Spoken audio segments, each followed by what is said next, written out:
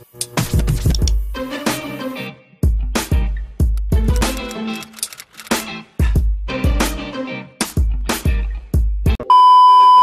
up, fam? It's your girl Des coming to you today to go ahead and bring y'all Love and Hip Hop Season 6, Episode 2. Alright, this is gonna be quick. I forgot I had a meeting at work. Alright, so, I'm on my lunch break, okay? A bitch is hungry. Anyway, so it starts off where we left off, I think, last episode with Moniece and April. And let me just say this. April is dead ass wrong for how she was talking about Moniece and her motherfucking confessionals. Like, being so shady and all sorts of type of shit. Like, she's obviously doing the motherfucking most to try to keep her spot for next season or whatever the fuck. Because I don't know if y'all saw, but Moniece been breaking that fourth wall and telling us what the fuck's been going on. Okay, Monique said production basically told them that they had made up too motherfucking fast, so they had to go back to the location and give them a little bit of something. So this shit is fake. Last review, I was talking about how I think that Moniece still wants Fizz. Now, I would take that back. I don't necessarily think that she wants Fizz or whatever, especially after she had explained to us that, this is really about her son, Cam, and how, she doesn't want him lying to her son, or she doesn't like when Fizz and his bitches talk shit about her to her kid.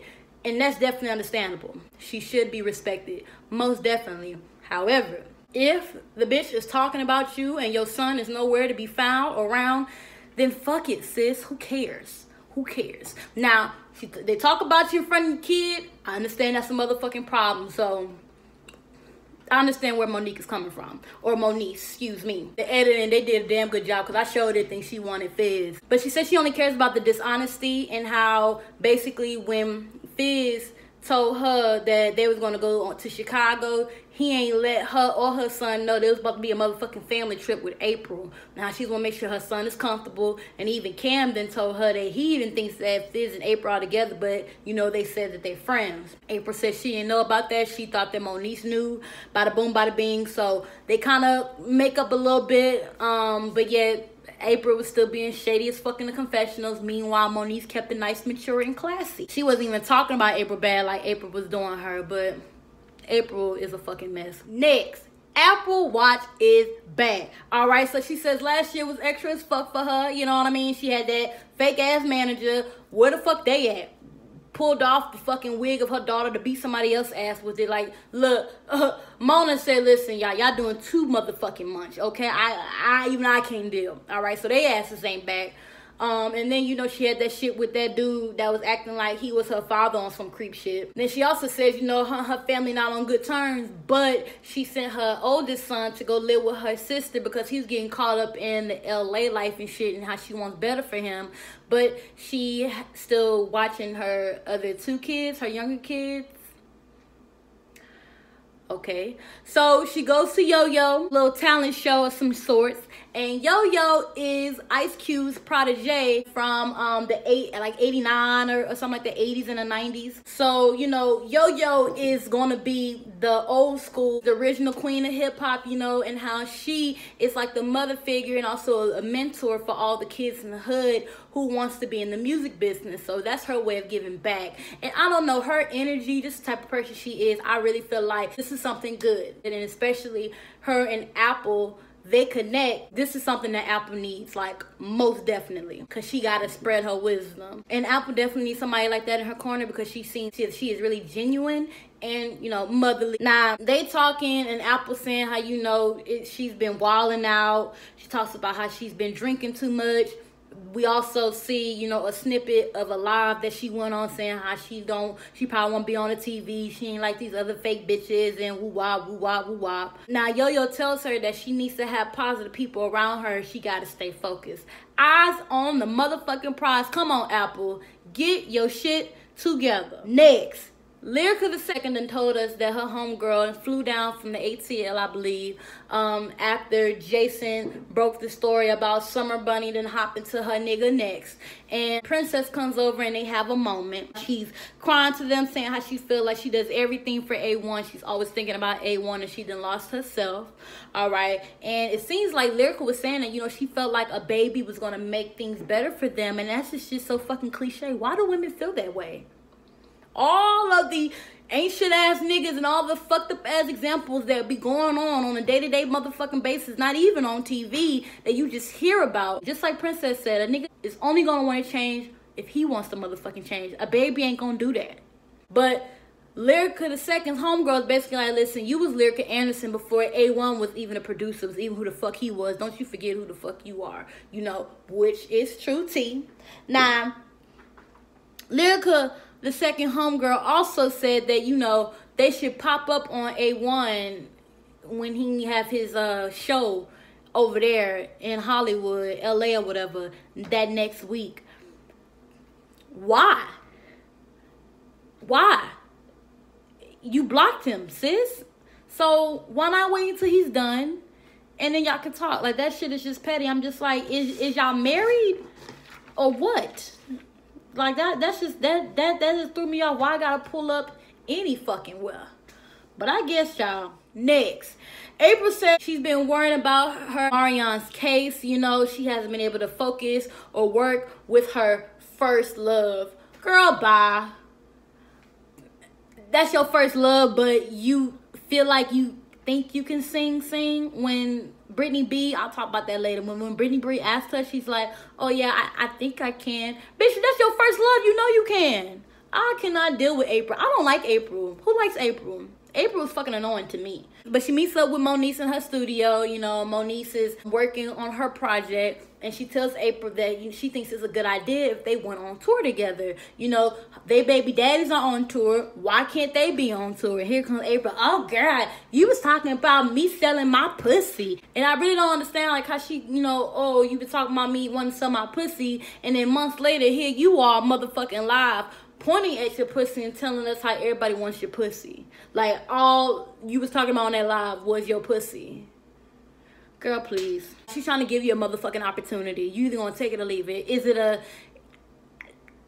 wise one? I mean, that just depends on who you are to think that this is actually gonna work. But none the motherfucking less, Moniece is trying to get back in with her music, which, I mean, we can't fault her for that. Yes, she's a reality TV star, but if she feels like music makes her happy, then why the fuck not? And I think it's commendable that she's even putting together her own motherfucking tour.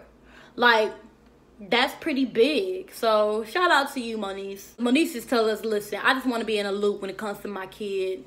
That's it. And here come April being extra shady in the comments, talking about some Moniece is always switching up. First she likes her, then she's telling people that she's selling her pussy. Now she wants her to go on tour. She be flip-flopping, or she always switching up like her breast implants. Like, that was just uncalled for. Shade for what reason? Bitch, you didn't tell her no. So why are you even talking about her like that in the confessionals? Like, it's just so fake. I just cannot with April. She's trying way too motherfucking hard. Like, relax, Mom. It's only episode 2. You got some time. All right. Next. So Yo-Yo School of Hip Hop, you know, I think that she was saying that they opened up a new location or whatever, and that she's been partnered with somebody and stuff. And so Apple Watts is there. She shows up with Mr. Ray. I'm glad Mr. Ray is back, looking like a little butterball, but you know, he's still cool. He cool. Now, Mr. Ray also did invited Summer Bunny to hop her ass around here, you know, and as soon as meeting, you know, Yo-Yo asked Summer Bunny, well, can you spit me something? Can you drop something for me? Give me a little something. So she gets her little rap. And after that, here comes Apple Watts going in, you know, on Summer Bunny and her rap, which actually wasn't that bad. It was actually pretty good, especially if it was on top of the dome. But at the end of the day, it was uncalled for. Like, Apple Watts is trying to fight Lyrica's battles like that's my friend, da da da da. Like, bitch, Lyrica was ready to whoop your ass over A1 last season because you was shaking your ass in front of his face. Though that was your job, ain't nobody mad at you. You know, get your coin, boo.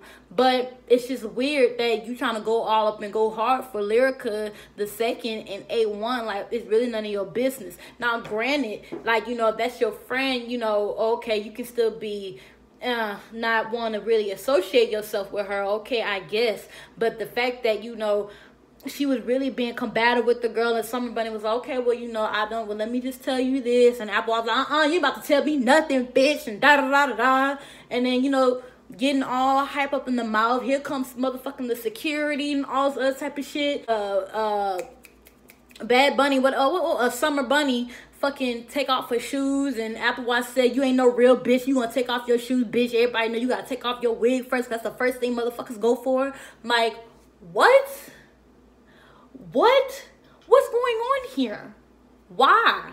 Why is that fucking called for? Any of it. Apple Watch is doing the absolute motherfucking most, and like, bitch, like, you and Lyrica the second ain't even cool like that. So who the fuck you think you is? But I'm glad Summer Bunny showed us that she ain't no bitch. That's a fact. I ain't gonna be no bitch. You ain't gonna be talking to me motherfucking crazy, but I'm not about to sit up here and just engage into some shit like I really got an issue with you when I don't, bitch. I don't even know you. So, I don't really, everybody's saying she's a homewrecker. I mean, it's always on the woman, which is pathetic to me. Like, nigga, how can I wreck a home that I was invited to? Okay, granted, I'm not saying, you know, it's right, but at the end of the day, it's more so on the husband because he made a vow to God and to his wife. So, listen, I can't fucking deal, okay? Like, this scene right here, all this right here, extra as fuck for no reason at all. Next, K Michelle's having a listening party for her. She made sure she told us her fifth R&B album. Okay. That was weird. So Brittany B, Moniece, and April, they're there. April was invited by Moniece. So randomly, you know, they was talking about it, and Brittany, that when I was saying earlier, Brittany B had asked April, you know, can she sing or can she sing?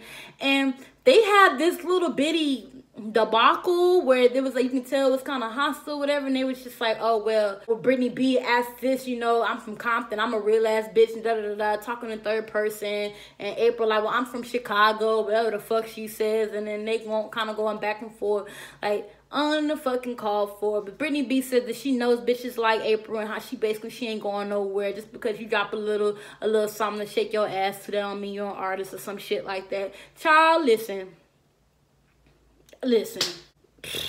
Nah, Moniece tells them that her and April, they're thinking about going on tour together. And K Michelle is just all type of confused. Like, what the fuck is you talking about? That's the dumbass idea. Child walked away and everything. So Moniece goes up to K Michelle's just like, you know, why'd you walk away? Like, what's wrong? What are you feeling? And K Michelle's just like, that's just dumb as fuck.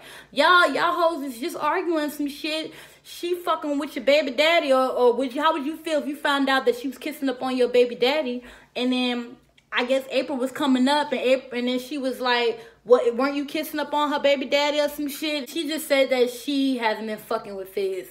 So I don't think she even much really answered a yes or a no to that question. But none of the motherfucking less, Moniece is like, I don't even care if she was kissing or fucking up on Fizz. And she tells us in the confessional, I don't give a fuck about what he sticks his dick into, who sucks his dick. I don't give a fuck about the dick. I just want to make sure shit with my son is good. That's it. And why would she care? She shouldn't care. But K Michelle, nonetheless, she thinks it's a dumbass idea. And did they go on tour? I doubt it. Now, I was confused when April was telling K Michelle, you know, how motherhood is going to change her. It's so great. Da da da da. Like, didn't K Michelle tell us last episode that she had a teenage son? So she's literally had a child before. So what the fuck are you talking about that motherhood changes you? And bitch, what did motherhood change about you, may I ask? Can somebody let me know? Because I don't know the bitch. And this is a real true motherfucking question. Because I don't know April like that. I didn't watch her. So, somebody let me know. Thank you. K Michelle said that April done hopped from the lead singer to the motherfucker who barely even opened his goddamn mouth. Like, She said she don't give a damn. She said she want to make sure she gonna stay in the group. Like, who next, baby? Who next? But wait, that's her best friend though. But April was really trying to go back and forth with K. Michelle up there in that damn coat looking like a goddamn chinchilla. Sis, like, she's overdoing it for the cameras, and it's already exhausting, bitch. It's episode 2. Next, Brittany B and Blac Chyna, they meet up in the studio, and basically, you know, they have a good heartfelt conversation about, you know, how it was growing up rough. Mostly Brittany B was telling us how her mama's a drug addict. Remember last episode, she tells us when she was younger, her dad died. So all she had was her poems and writing her music and stuff. But she tells us how, you know, her mom is a shitty mom, that she didn't love them. You know, she was addicted to whatever she was addicted to. She was a drug addict. And it's disheartening to hear, you know, people go through that when it comes to their parents suffering from or struggling with an addiction. But, you know, I feel like especially when we get older and we understand what addiction does, yes, you should fight through it. But then, I mean, addiction is what the fuck it is. They are addicted. And she was saying how her mama was selling all her shit. Used to sell her baby pictures and you sell her clothes, which is fucking sad. And this is somebody who, I mean, I don't have any parents that are drug addicts. So, of course, I'm coming from something different. I never lived through it. But if you know, once being an adult, how drugs can affect you and affect your mind and what you do, then, I mean, can you really blame your mama for everything that she did? You know, I feel like now is the time for y'all to rebuild shit. But, you know, who knows? Her mama comes, they have a conversation next week. But Blac Chyna tells her, because we know Blac Chyna, her mama got some fucking issues. But Blac Chyna just tells her, you know, try to have some sympathy with your mom. So that was cute and everything. She understands that it's hard, but just try. Next. So K. Michelle and her surrogate, they go to the doctor. Her surrogate and everything is good with that. So then her doctor wants to talk to K. Michelle. He tells her on a scale of 1 to 10, her eggs are at a 3. And even if we don't even know about IVF and shit like that, we know at a scale of 1 to 10, 3 is not where the fuck you want to be in anything, 10 being the best. Now, he tells us that there are some kids that do come from a 3 and 4, you know, but they want to aim closer to a 7. So he recommends for Kay to go through some more IVF treatments to get some more eggs.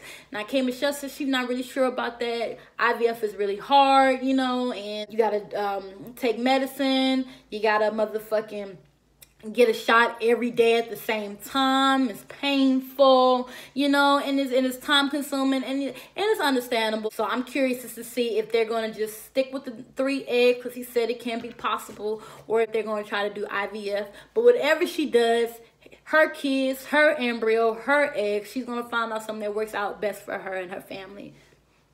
And that's fine. Next. All right, y'all. April motherfucking Fizz. Listen.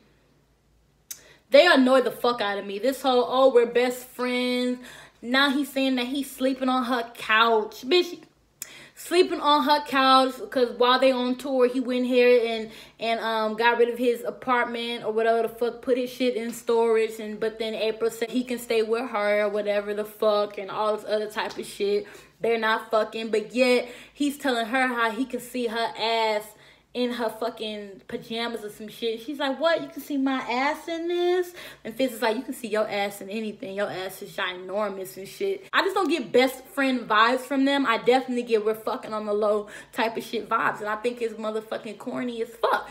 And Moniece tells us, bitch, that Fizz is really hiding from the goddamn police. Okay? But April also tells us that she's going through it in the courts with Omarion and how Omarion put his name in the docket and shit. And then Fizz is like, my name? Why? For what?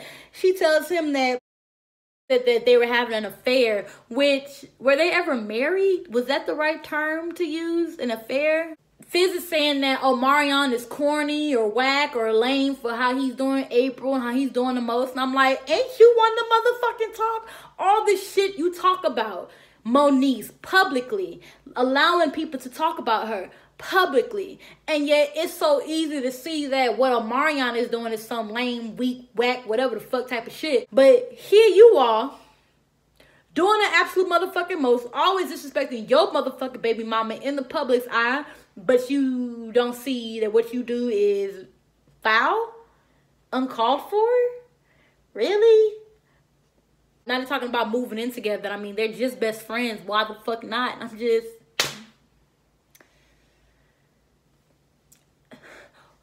Nobody believes y'all.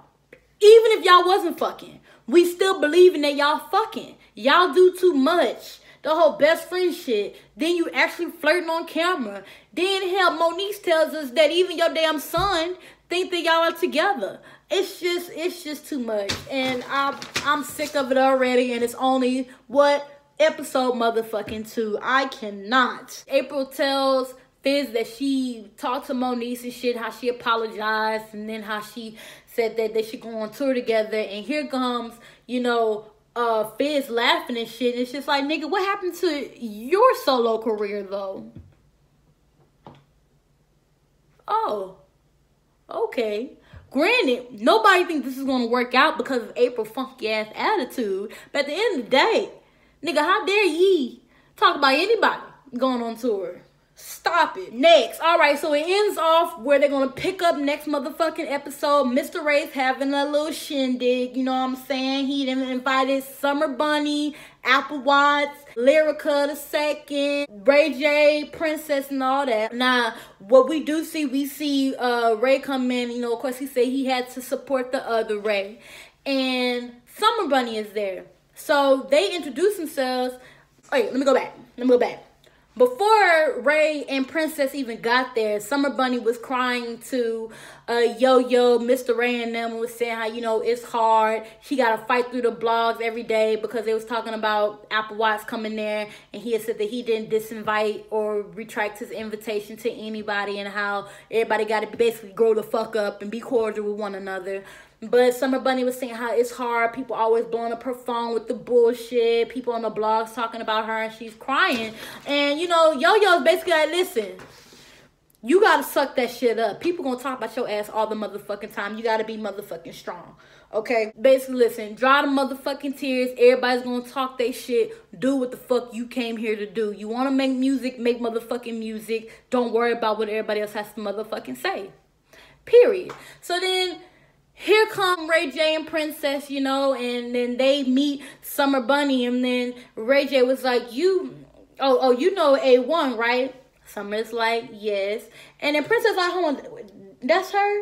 And I look back, you know, and then who knows how the fuck this is all gonna go, child. We see next episode, Apple Watts and Lyrica II, they come in that bitch together, and it looked like, I was confused on if Summer Bunny was talking to Lyrica and getting hyped with her, if she was getting hyped with Apple Watts. I don't know. But, bitch, listen.